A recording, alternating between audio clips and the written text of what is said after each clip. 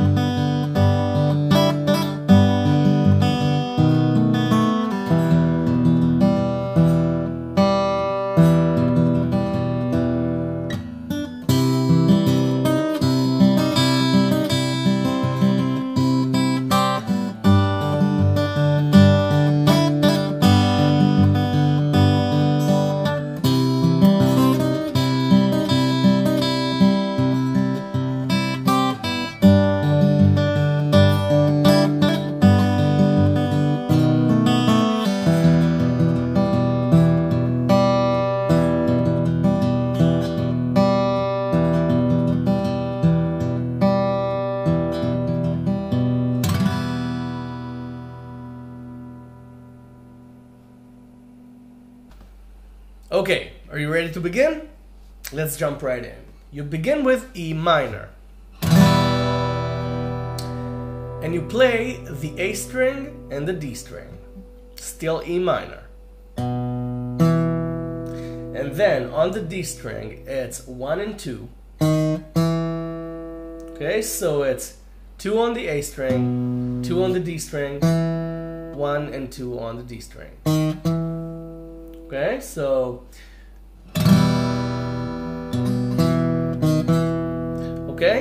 try to keep the E minor chord still ringing in the background.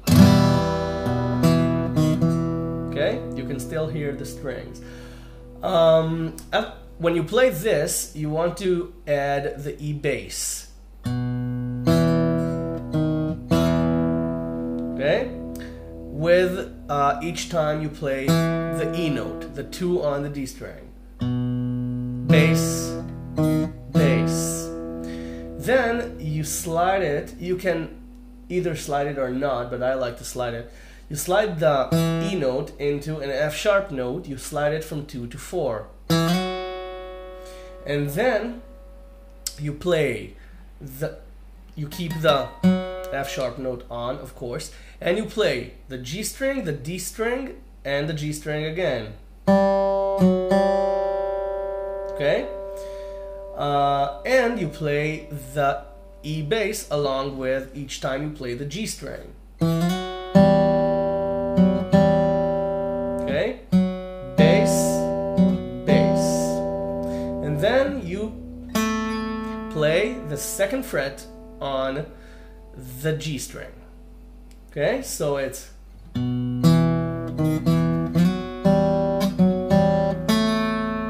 it's an A note. Then we change the chord. It was E minor up till now. This actually, with the F sharp note, is E minor add 9, but the add 9 is actually in the melody, and the chord is just E minor, so it's on E minor. It's not E minor add 9, but I am here to teach, so just know that if you play E minor with the F sharp note, it's E minor add 9. Okay, just a side note. So again, bass, bass, bass, bass.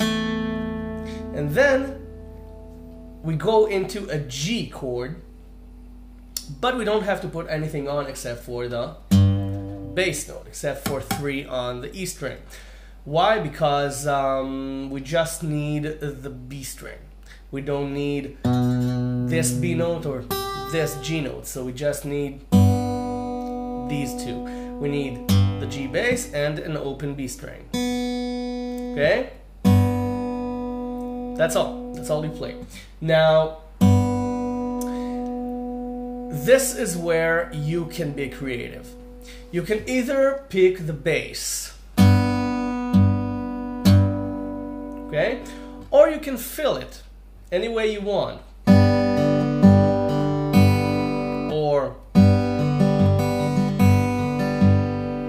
Or even, okay? If it sounds good to you, just play it. You can even not play anything. You can play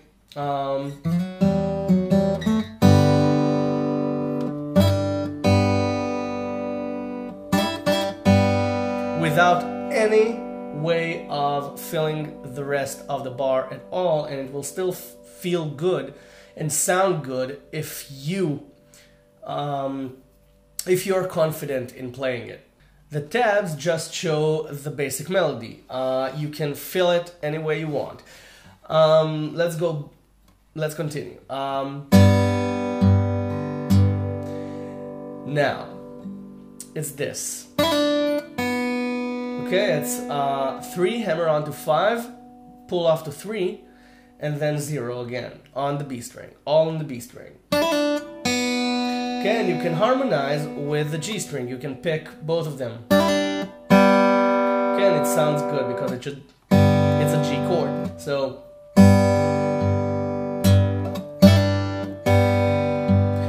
okay. Now you can also play 3-0. Sounds good as well. Or no, that's not the melody note. The melody note is the D note. So you can either play a D note, or you can embellish with, and again it's bass, 2, 3, and then it's this. Okay, it's just the hammer on to 5, and then it's hammer on, pull off again, and open B string. The melody note right now is this, the E note. So you can play it like this. Okay, you can play the E note, you can play 5, and then this. If it sounds good to you. Again, my arrangement is only a suggestion for you to build upon. Okay, you don't have to play my arrangement. So, from the G again. No, actually from here. So you can hear it. Okay, hammer on, pull off, hammer on to 5, and then hammer on, pull off again. Or this is the thin version.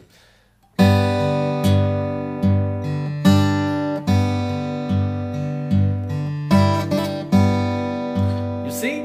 It sounds nice as well. You don't have to embellish everything all the time. You can play with it. You can play it one time with embellishments, one time without embellishments. Okay, and if you loop the song and play it a couple of times, not just one time like I did when I demonstrated it a minute ago, you can play it various different ways. Okay, you don't have to play every verse the same. Play with it, have fun, make your own arrangement of this. And now comes this.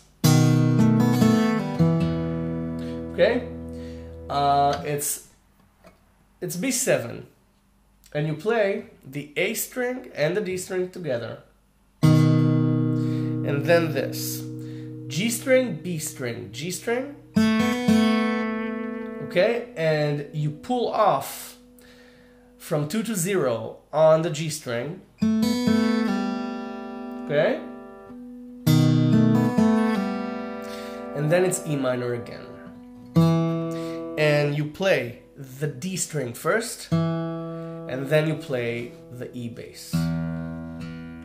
And then it's 1, 2, 3, and then on the fourth beat, it's the G string, and then again the D string.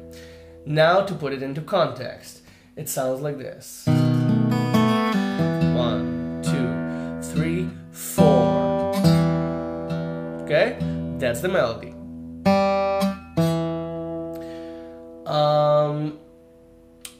Again, entire verse.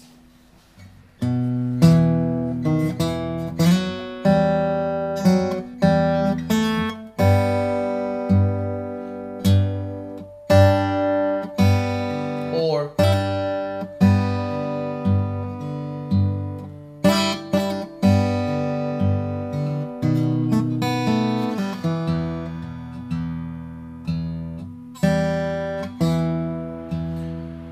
now, I bet you've noticed a motif here. The motif is that there's a note at the beginning of the bar and a note at the end of the bar. Okay, that's the general feel of the rhythm of the melody. So let's count it. Okay, it's here. This is really easy because there's nothing to count, but from this point on, you need to count. So 1, 2, 3, 4. Okay, 4. 1, 2, 3, 4. Okay, you got it? It's both on the 4. 2, 3. 3 is the B7. 3, 4. Got it? 1, 2, 3, 4. 1, 2, 3. Okay? Hope you got it now. Let's go to the verse. Now the verse goes like this.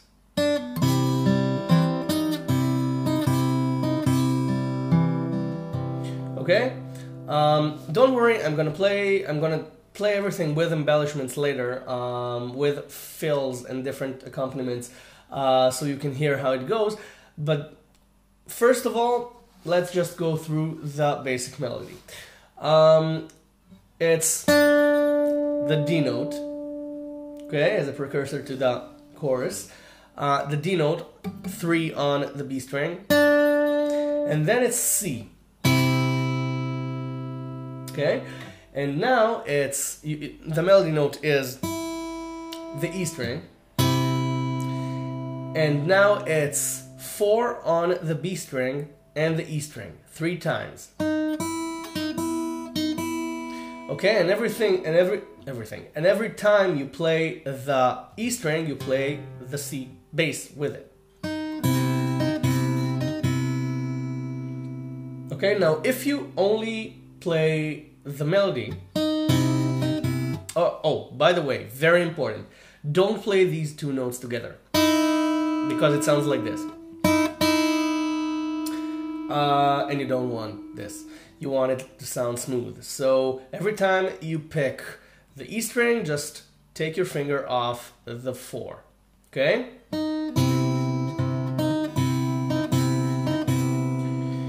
If you only play the melody, you don't have to put the C chord on, you just have to put the C bass on. If you do want to play some fills with it, then you do have to put the chord on, so you can pick it like this.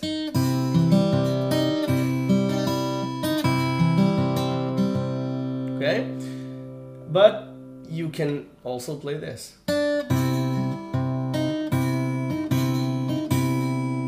And it sounds nice. As well. Both versions sound nice. Sometimes a chord between the melody notes just sounds too much. So sometimes you do need to play a thin version of things. And now it's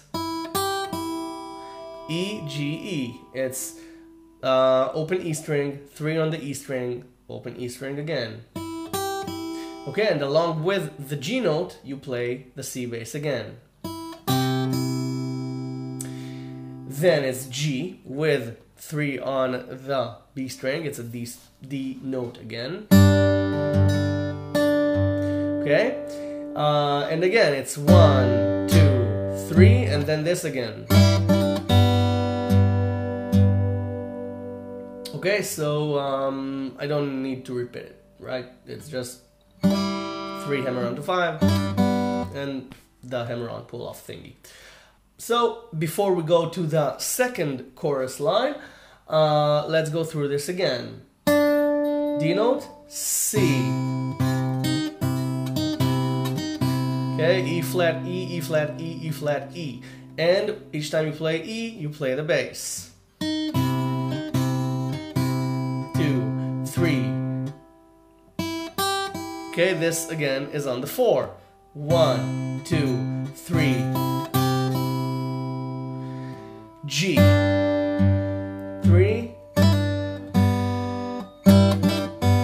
2, 3, 4.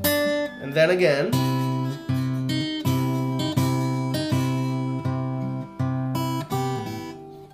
Okay, the second chorus line is basically the same. Only this time you end with the B7 line.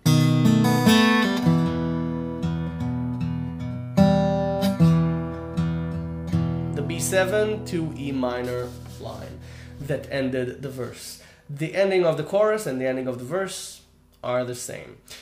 So, entire thing from the top. E minor. G. 2, 3.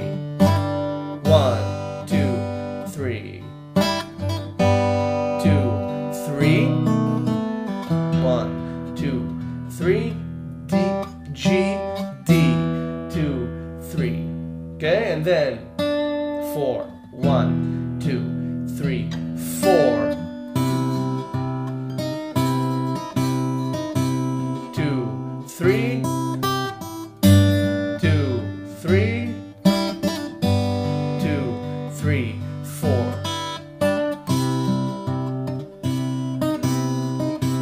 2, 3. 1, 2, 3. 2, 3. 1, 2, 3. G, D. 2, 3. Before I'm going to show you how you can add some notes, some chord notes to this. I want to remind you that after you're done, you can subscribe to my channel to keep updated with all the new lessons. I upload a new lesson every couple of days. So just subscribe and keep updated.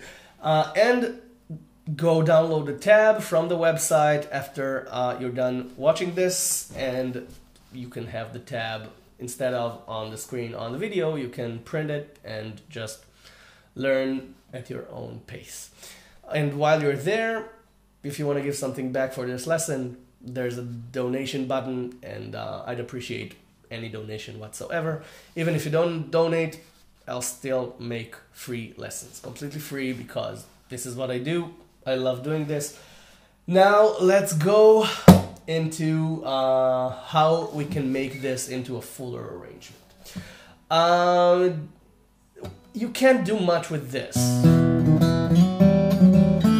okay?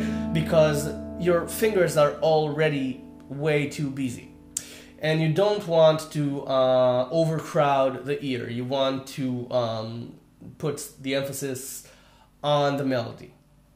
So you can begin the accompaniment on G, okay? And you can choose any rhythm you like that fits.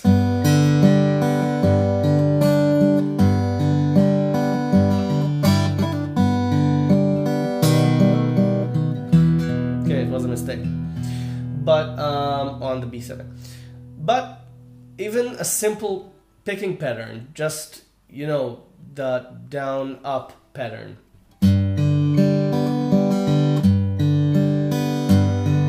Even just down, just up.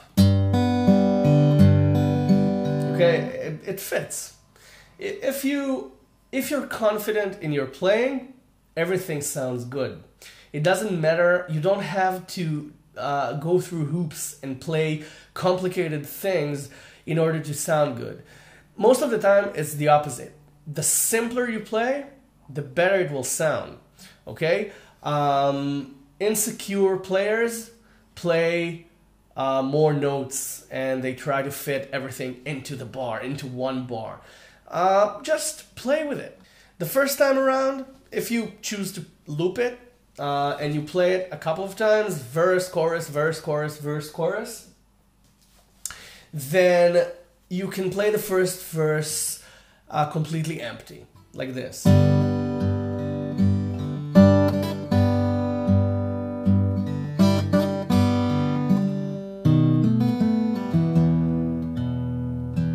Second time around, you just add some notes.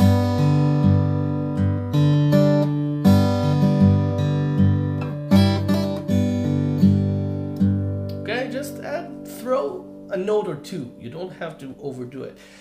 Third time around, when you want to make a big finish, then you can really add some more notes.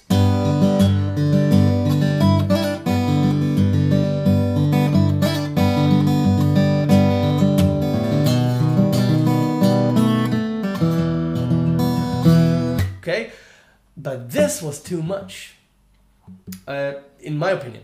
In my opinion, this was overcrowded. This was me showing off. And what's the point of showing off? If you can play a beautiful piece that only requires a note or two, then play those two notes. Don't overcrowd the bar. But then again, if your style is to overcrowd the bar and you can make it sound good and you're confident you're playing and you can make this the plethora of sounds to sound really, really good, then do it. But in my opinion, it's unnecessary for this one. So I hope I helped you in first in learning this, and second in understanding how to arrange this into your own arrangement. And don't forget to subscribe to my channel and download the tab and practice it and get it under your fingers and have fun. And I'll see you in the next lesson. Thank you very much for watching.